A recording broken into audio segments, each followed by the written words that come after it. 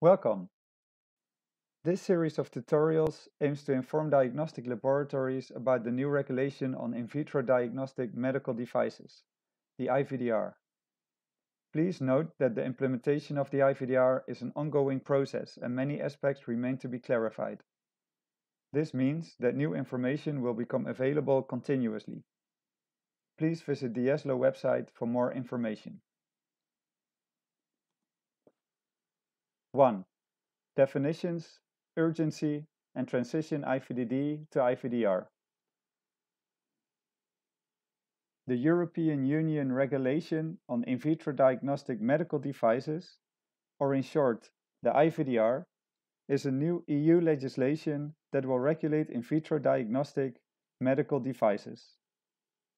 In vitro diagnostic medical devices are also referred to as in vitro diagnostics, IVDs, or just as devices.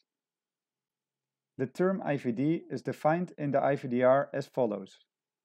Any reagent, reagent product, calibrator, control material, kit, instrument, apparatus, piece of equipment, software, or system that is used for in vitro examination of specimens derived from the human body, for example, for diagnosis of a disease or condition, for disease monitoring, for guiding treatment, or to look at the predisposition for a disease. So even though IVDs are often referred to as diagnostic tests or diagnostic assays, the term covers a broader range of diagnostic products. Examples are a kit for genetic analysis, an antibody panel for flow cytometry, a tube to collect blood from a patient, a flow cytometer, or analysis software.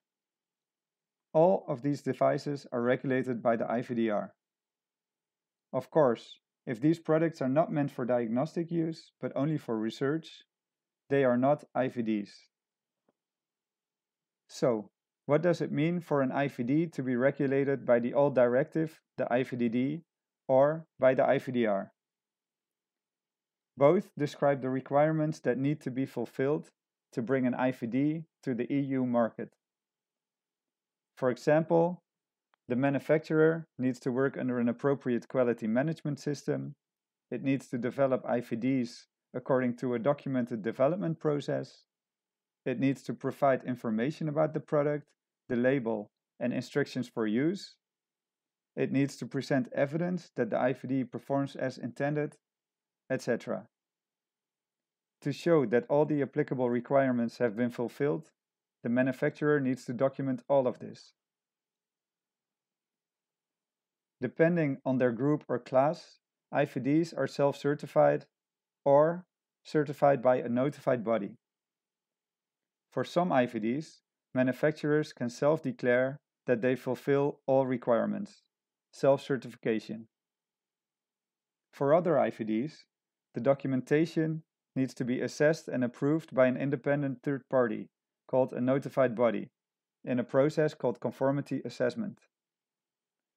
The legislation not only dictates the requirements for the conformity assessment process, but also for notified bodies to become accredited and be allowed to perform such assessments. After certification, IVDs can be sold in the EU and used by diagnostic laboratories.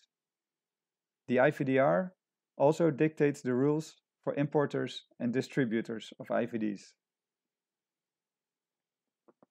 Finally, all national competent authorities, often ministries of health, have the task of enforcement of the legislation, to check whether manufacturers, notified bodies, and others comply with the requirements. And these competent authorities, together with the European Commission, are responsible for the implementation of the IVDR. All of this is also described in the legislation. What was the urgency to adopt this new regulation?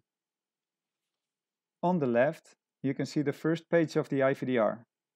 On the first pages, the intentions of the regulation are made clear. This part is called the preambles.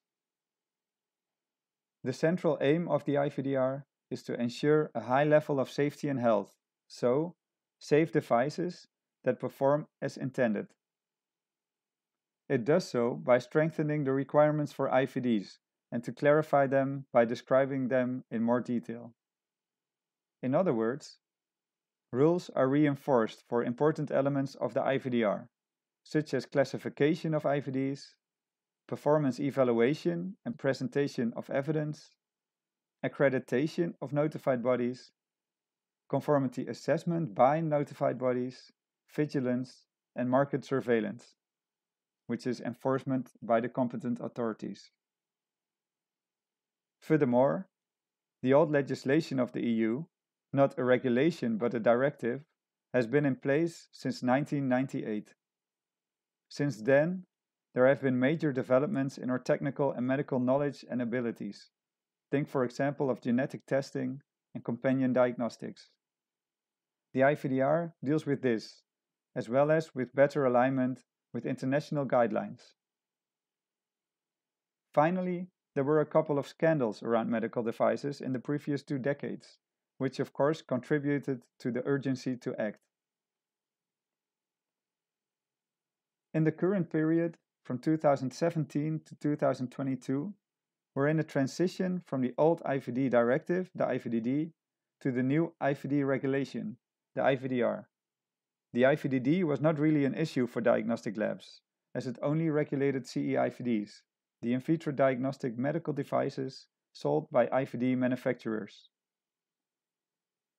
CE refers to the CE mark, which is commonly seen on various types of products sold in the EU, such as toys and electronic equipment.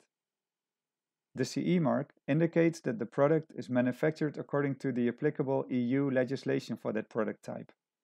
So, a CE IVD is an IVD for which all requirements dictated by the applicable EU legislation are fulfilled.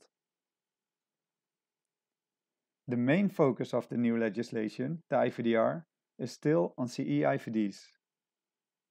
However, the IVDR also dictates requirements for in-house devices used by diagnostic laboratories, which are also known as laboratory developed tests, LDTs.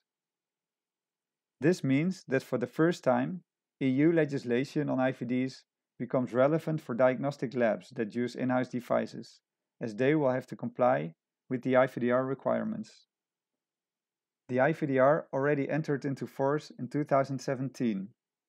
The date of full application is the 26th of May 2022.